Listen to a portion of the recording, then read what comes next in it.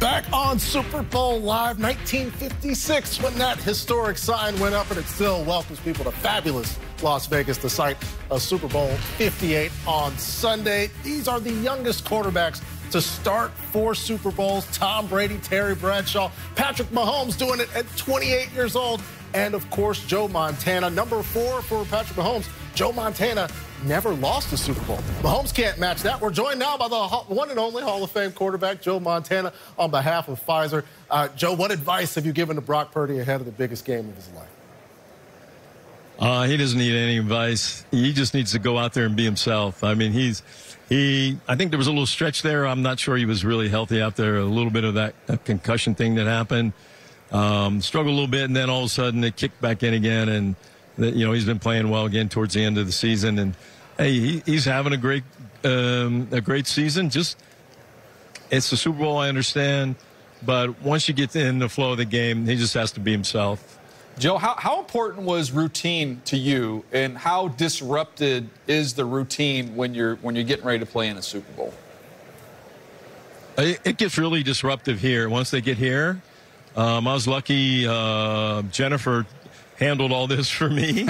Is when you get down here, the family comes like either today or tomorrow, whenever, and then everything, all hell breaks loose. I don't like my room. I don't like my tickets. Can you get me tickets here? I want to eat here.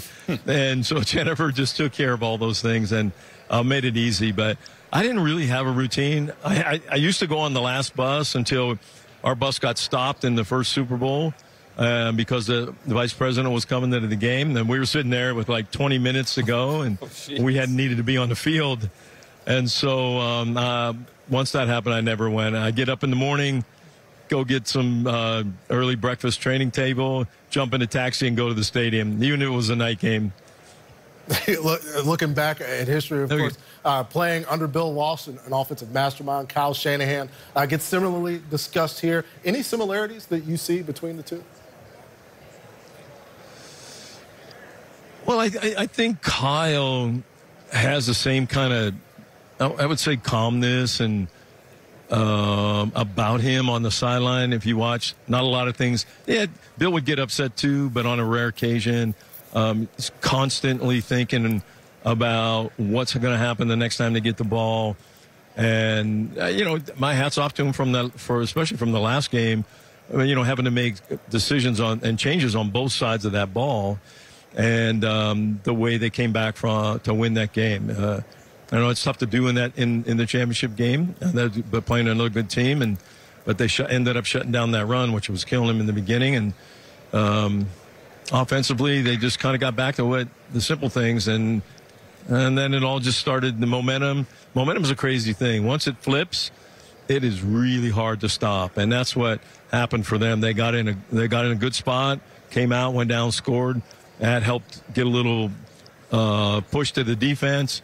And that thing switched, and then there was no getting back to it. I think, and then what usually happens too is the other team starts to go, let's try not to lose instead of let's just play like we were doing. And so they start doing things different, which helps that momentum switch. Joe, when you look at both these teams, they have guys they want to get involved in the plan. How going back to your Super Bowls, what was in the script, the first 15, or what was the thought process, but trying to get your big guys involved right from the jump?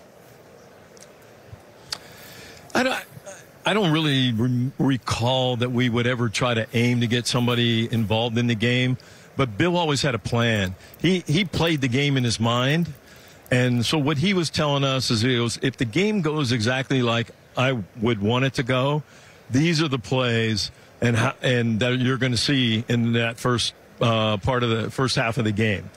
And so you were ready for them. You knew whether they were coming, because you can try to get Jerry Rice involved. But, hey, they come out and double-team Jerry Rice, so what are you going to do? So his approach was always to keep pressure. He goes, I don't care. First down, I just want completion. I want to keep pressure on those on the defense. We want to keep the other team off the field, but we want to do the things that we do best. And then those things will appear, and they'll jump up in front of you when you have an opportunity. And so I think he was more on the attack side of it and didn't really care who got the ball.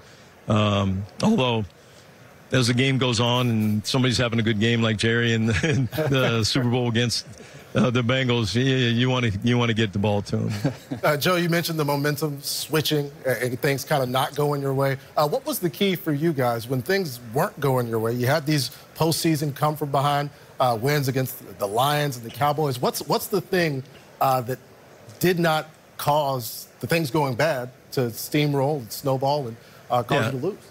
Well, one of the things we noticed, I think, is Bill. A lot of times when you play a team a bunch of time or twice a year in your division, like the Saints. I mean, we were losing to the Saints 35-3 late in the third quarter, and Bill called it up and said, "Look, guys, he doesn't want to try to go for the deep. We got to score now. He goes backwards. It goes the other way. So he goes, I just want to come out of here going like this. So we're going to go back to our fundamental defense and our fundamental offense. And that's all I want to do. Well, we end up winning 38-35. By not trying new stuff, you got to go back to your fundamentals when you start struggling and do the things you do well. Serious question from me, my last one here, Joe. Everybody, you've heard the joke, the John Candy story a million times. I know you get asked that question every time, so I'm going to go take John Candy off the table. Favorite comedic actor during the 80s, and we have Aykroyd, we've got Chevy Chase, I'm going to leave Bill Murray. They're all out there for you to take. Who are we taking? Yeah. I love Bill Murray. There we go. There was just something about him.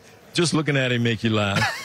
It's just that he had that face and that look. I love comedy, and a lot of those guys were very prevalent during my time of playing. But Bill Murray is pretty fun. There you go. Joe, good answer. Of course, you've had all the Super Bowl success. We've been fortunate enough to talk to you in multiple Super Bowls. First time for Las Vegas to play host. How do you feel Vegas is doing this year?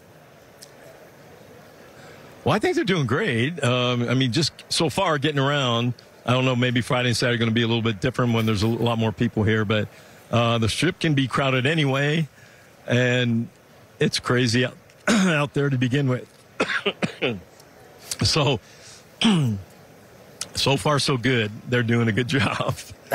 Looking forward to seeing how things turn out this week. And tell us about the work you're doing with Pfizer this week.